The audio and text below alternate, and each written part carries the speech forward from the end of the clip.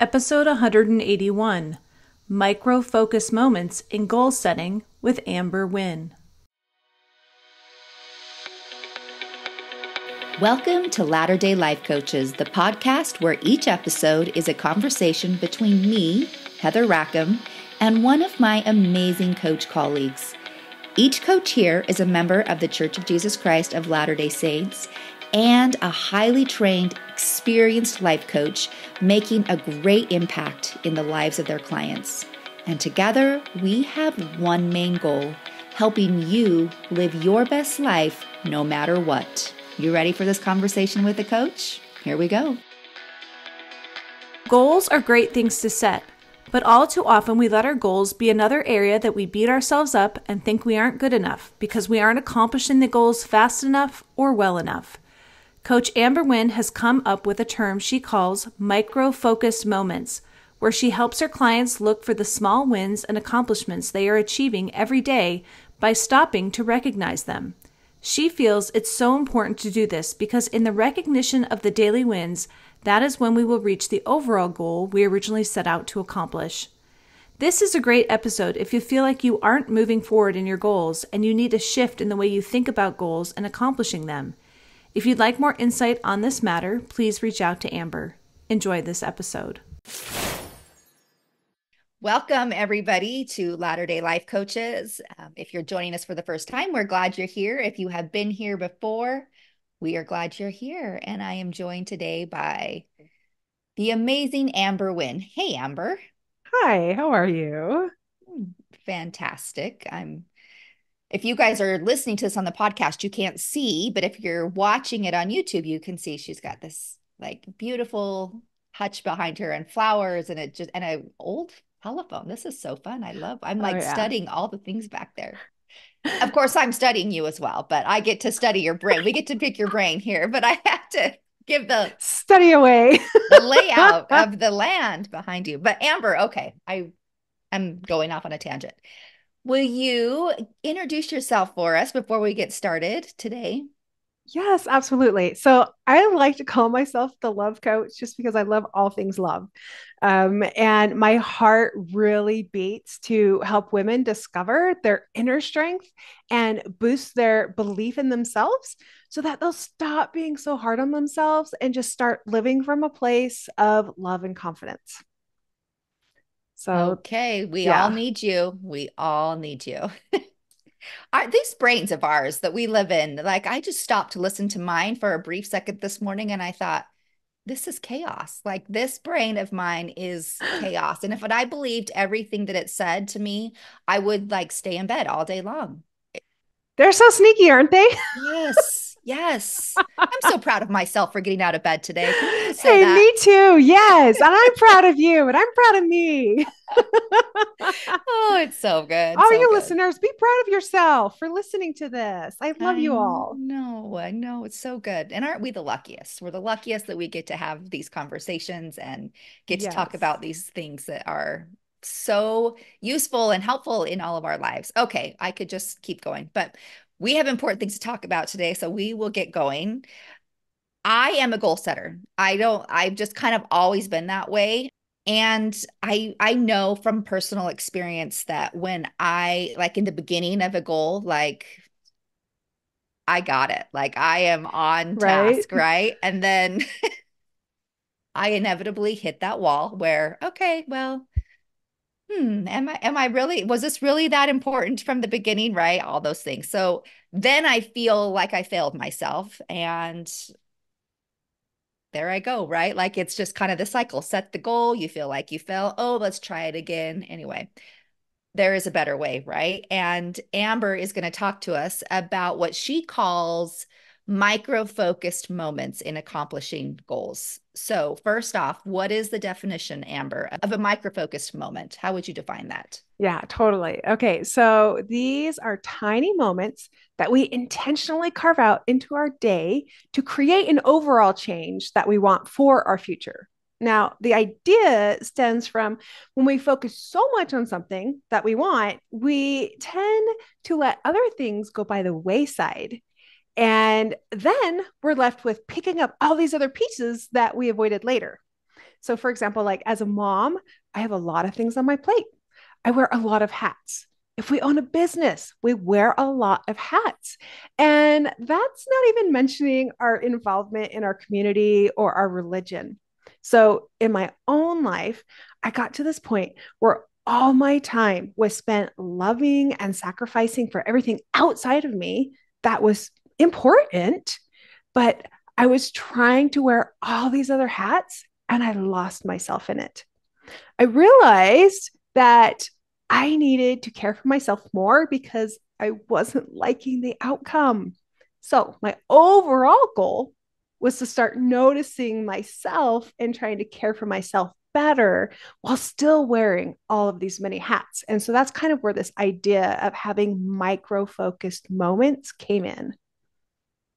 So it's like your overall goal seems to me like it's this umbrella that just kind of encompasses Absolutely. all of it, which kind of guides your other micro focused goals so that they're always underneath that umbrella of love and progression Yes. and kindness. Yes. Okay. Yes. So important because we all know that, but yeah, those little things don't happen if they're coming from a place of unkindness or fear. Well, they might happen, but I'll talk to you in a minute about the journey. Yeah. Oh, yeah. And that's part of it too. So, Not fun. yeah. Okay. You have clients, I'm certain that you work with this on a regular basis. Could you give us an example of a goal that a client has set using these micro focused moments Yeah, to accomplish? totally, absolutely. So, I'm working with one group in particular to help them deepen their faith in themselves, which means that they are working towards believing in a person that they don't necessarily see in themselves yet. So I ask them to think about characteristics of who they are on their best days or characteristics of who they want to be. So for me, for example, when I'm being my best self, I'm fun and I love everyone right where they are for who they are, including loving myself and accepting myself where I am at. And I see the beauty in simple things. And then I love to share that with others, like roses and sparkles, all these little beauties, right? So I have a specific exercise that I take them through to help them figure this out. And after they identified their characteristics, we create a micro focused moment at the beginning of a day, of their day. Before they grab their phone to see what they've missed, before they go to the bathroom, before they pray or anything else. They just take 30 seconds to remind themselves who their best self is, not to tell them who they need to be, but to remind them who they already are. Because the truth is, that is who they really are. But sometimes life just distracts us. So I asked them to try it for a week. And they came back and they couldn't believe the difference that it made in their mood and how they thought about themselves and how it set up their day. Some of them decided that every time they were struggling throughout the day, they took time for a micro focused moment and restated to themselves who they truly were. Isn't that amazing? Yeah, that is amazing. And I really appreciate that you differentiated between who they think they should be Mm-hmm. and who they are, because that is huge. That difference is huge. Like Yes, the we're sneaky always, thoughts, just like yeah, you were talking about, right? yeah. And I wake up every morning, I notice a lot with just kind of this underlying edge of anxiety that, and that might be kind of a strong word, but I just kind of feel a little bit like, I don't know, agitated in the Maybe morning. where am I lacking? You're looking for where Yes. am I lacking? And Yeah. I can see if I woke to that, like, okay, this is me in full love and acceptance, like that would totally change the trajectory Uh-huh. of my day. And anyway, I just because I can see that I am looking to who I should be versus who I am every morning. Yeah, it raises the feel goods Mhm. inside, right? Yeah. Great point to make.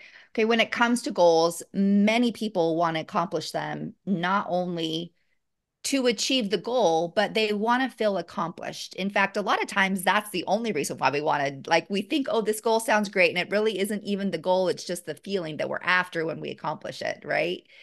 But then when it doesn't happen, like there's failure on, we feel upset on two spectrums, right? That we didn't accomplish it and that, wow, we also don't feel accomplished. So it's kind of like this double whammy of, I don't feel, of disappointment, Right. right? So I'm no good and I'm disappointed. yeah, like I can't do anything that I set my mind to, and I'm sad that I didn't accomplish that or whatever it was. So, how do micro focused moments not only help achieve the goal, but also help someone feel accomplished every day, as well as building confidence in themselves? Yeah, we love feeling like we've achieved something, don't we? I Oh, mean, yeah. I do. Yeah. Yep. For me, it's because of what I make it mean about myself. I grew up getting rewarded for getting good grades. I got rewarded for behaving and doing my chores. And then when I got older, I'd feel good by checking things off my to do list. And I was just go, go, go to achieve my way to a really good feeling inside, which is great until you don't achieve it. No. How come people stopped paying us for the good things that we, or like stop giving us candy bars for like doing the things we were supposed to do, right? Like, Right. But like you darn it. said, yeah, exactly. Only if we could get all that external validation, this Mhm. would not be a problem anymore. But then we don't achieve it. And like you said, we're left with disappointment and failure. And this is what I love. Having micro focus moments also means you are having micro wins. It's so easy to see this big goal that we have and we go all in. And then maybe we start to get a little tunnel vision around it. I know I do. When we reach this goal, it is awesome, but we forget the journey to it. So, with this group that I was talking about, for example, our next step was to add, I just call it MFM because I like it's quicker than micro focus moment. So we add an MFN check in. We check in from the day. Remember, their goal was to build faith in themselves. And a great way to do that is to take note of the wins, no matter how small. So before their head hits their pillow, maybe when they're brushing their teeth or just doing some other task that we normally do on autopilot, they check in on their day. What did I do today that I'm proud of? Not that I did it all or that I did it perfect, but what were at least three wins of the day? And I guarantee you, when you get started, you're like, oh, wait, and I did this, and I did this.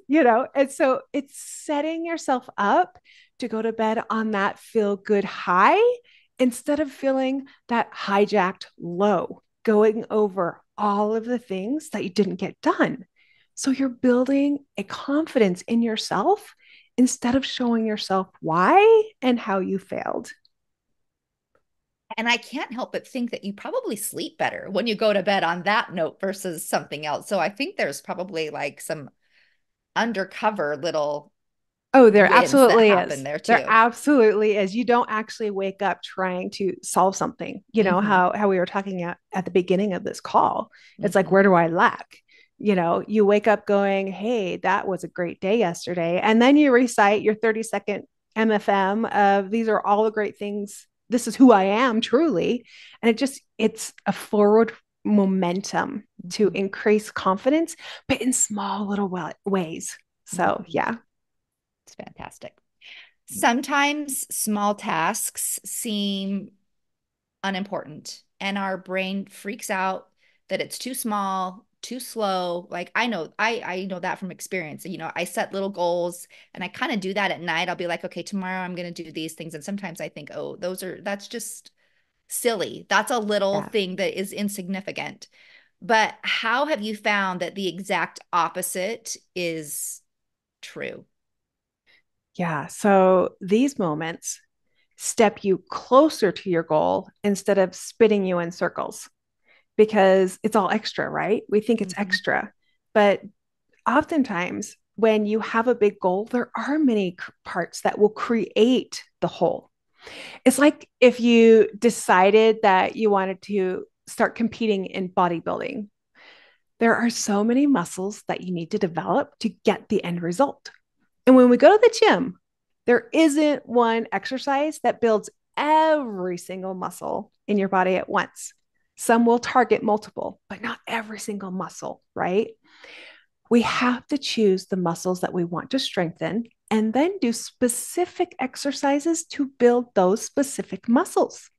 So if you're wanting to grow your biceps, but you keep thinking about all the muscles in your legs, how fast will your biceps grow? Not very fast, I'm guessing. And at the very least, your movement isn't as beneficial for you because your focus is lacking.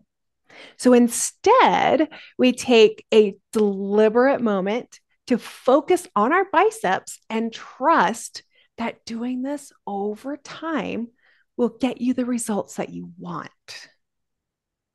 And don't you find that when you do the little things, when you set small micro goals, I guess I'll use that word, they're sometimes easier wins.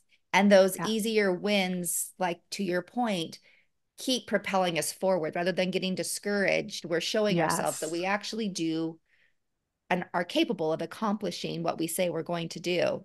And Mm-hmm. so I actually think for sure that sometimes the smaller things we gain so much more traction because we stick with them. Yeah. And We, through small we, and we simple like things, to, great yeah, things come to totally. We pass, like right? to discount the small things because Mm-hmm. it's, oh, it's just so small. Yeah. But, bicep is one muscle. Yeah. But for some reason, we all want to see our defined biceps or whatever. I Yep. mean, if you're into fitness, then you get that. If you're not, I'm sorry. No, I think everybody can somehow relate to that. I mean, or if Yeah, it's not that, there's something else, right? Like totally. we want all this, we all have things that we want. And I think that's what we have to do is figure out what that is and then break that down into the smaller, simple tasks that help get us there. Yeah, absolutely. Okay.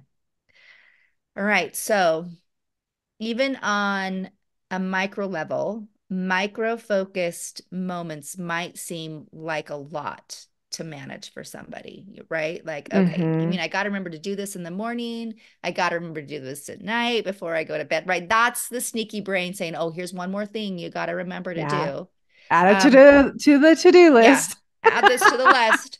How do you help your clients work through that and see that it's actually not a burden, that it's something that is actually Yeah. quite easy? Right. So micro focus moments and creating transformation, it's kind of like this dance that we create while we're in the present, but we're working towards this future. And focus asks, what can I do right now in the present? But when we're looking for this big change, we know that it takes time. And, we all sit back and we want it now, but we also know it's going to take time for true transformation. What we like doing is dreaming of the could be, right? Could be is a future date. So, first, we need to broaden our view, like that umbrella, from what's going on right now, and we shift our attention for a moment to the future. What does that end look like after you've achieved this goal? What does that feel like? And this is the part that we jump over. Are you ready? For a moment, get your goal in mind. Imagine that you've reached this goal. Stop, imagine it. Hold on to that feeling that you're feeling right now inside you. Do you feel it? That's what we mostly wanted. So let's love ourselves enough to allow it now, even if it's just for a moment. Okay. Now, from that feeling, decide what might need to happen to get you to the future. You break it up into those bite-sized pieces like we talked about, so that then we can turn those into those micro focus moments. So if your goal, for example, is to become a healthier version of you, you zoom out and you look at the future. That's a so much healthier you. How does that feel? Allow yourself just a micro focus moment to feel it. Hold on to that moment for a moment, or to that feeling for a moment. Now, instead of focusing all of your efforts of your day to get there, you figure out your micro focus moments of what you could do to get there. Is it to take a moment at the store and just throw in a couple extra veggies in the cart that you're like, I wonder what these would be like? Or is it to make a more conscious choice for dinner at a restaurant? That is a micro focus moment, that one moment where we take a little more conscientious, how do you say that? Conscientious effort. There you go. You got it. At the restaurant. Is it that you add a different skill to your workout routine that would ask a little bit more of your body because it's not used to it? Would it be to add one more glass of water during your day? What are the little doable moments that you could do and take that after a year of adding up all of these micro focus moments, it's actually adding up to a lot. So you have your goal in mind, but you don't let it hijack your mind. And you take all of your focus away from everything else that you need to do, right? So we just insert them a little bit here, a little bit there, and then allow them to add up. And notice the wins every night, at least 3, because my brain would be like, yeah, we didn't do this. But wait a second. Actually, I did do that. I literally need to stop my brain from telling me what's wrong and switching it over to what's right. Mm-hmm. And that is what's building my confidence and my faith and my belief in myself. So true. I had a conversation with somebody once, and I think probably was on the podcast actually, and it's been a long time and I can't remember who it was, but I remember them saying the only person that can help us become that future person that we see, that we, that feeling that we crave, is our current self, like this self who sits with us today. It's today's version of Heather, today's version of Amber, right? Like that's the person that can help us be future Heather. And we got to take care of her. Like I got to take care of this person and love her and help her to make her choices today so that she can be who we see her being also in the future as well. And I just really appreciated that. And you really bring that vibe, that energy of love your present self so that you can take care of her and help her to be the person that that you want her to continue to be and to progress to become. Yeah. I mean, that is where it starts, right? Is believing in ourselves, loving ourselves for our messy parts and our amazing parts, right? And then chalking up all those little wins in order to raise those feel-good feelings. So good. I'm so glad for this conversation because it's just been simple, but yet very actionable. Like it seems like things that we can do, right? It doesn't seem overwhelming. And like I said before, when we know this, it's the small things that great things happen, and just get to keep that in focus. So thank you for sharing those with us today. Listen, it's totally doable. And I'm one who likes to beat up on myself, which is why I love helping others not beat up on themselves. Cause I'm like, no, I go through it too. And I get it. We all do it. Right. So even if it starts with one micro focus moment, that's why I started it that way with my one group. They needed to start small because of where they were. And so even if it's just one thing, and then get good at that, and then add another moment, right? But there's all these moments that we take already in the day. We just don't realize that we're taking them. So maybe it's just noticing the micro focus moments that we're already taking and chalking that up for the win. Yeah, I find that I have to set an alarm on my phone if I want to remember to take moments like that. Yeah. And that for me has been very helpful because I'm not good at remembering to do the things that I set out to Yeah. do Oh always. no, my watch tells me to breathe. I've set it like what, 8 o'clock, 12 or 10, 12, like every 2 hours. Breathe, Amber. You got this. You got this. Oh my goodness, it's I hear you. hysterical. Yep. Where would we be? Where would we be if we weren't intentional, right? That's Oh what I've yeah. decided. So, We would be where we wouldn't want to be, I'm thinking. yeah. So there you go. Yep. Good point. All right, Amber. I know you've mentioned that you are working with a group of people. Do you also work with individual clients or do you just do group coaching? Yeah, so this group that I'm working with is through a different foundation, and so I'm consulting for them. Okay. But right now I do private one-to-ones. Okay. And so yeah, just go to amberwinn.com, and it's WINN. If it was like WIN, that'd be sweet, but it's not. And it's not a Y. So amberwinn.com. Mhm. And that'll get you to my homepage, and you can sign up for a free mini session if you want, or just dive right into getting bulk sessions. It's whatever you want. I'm here for you. Well, the irony of your last name is not eluding me. When we first on and we started talking about small wins, I'm like, well, she has the perfect last name. So, Doesn't that so work good. nice? Yeah, easy Thank to you. remember. Thank you to my So, husband. yes. Well, we will put all the links to those things in our show notes, Amber, so people can find you easily. Thank you for sharing this with us today and helping us to continue to progress because that's why we're all here. So, Absolutely. Absolutely. Thank you so much for listening, everyone, today. And thank you, Heather. I really appreciate you for having me on. It's been so so fun. it's great. I love it. All right. We will see you again next week, everybody. Bye, Thanks, Amber. everyone.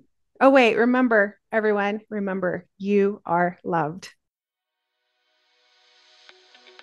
Hey, we just wanted to thank you for spending part of your day here with us at Latter day Life Coaches and being part of this conversation. Share this with your friends so that you can have a conversation with them on this topic as well. And as always, subscribe so you don't miss a single episode. Have a good one, my friends.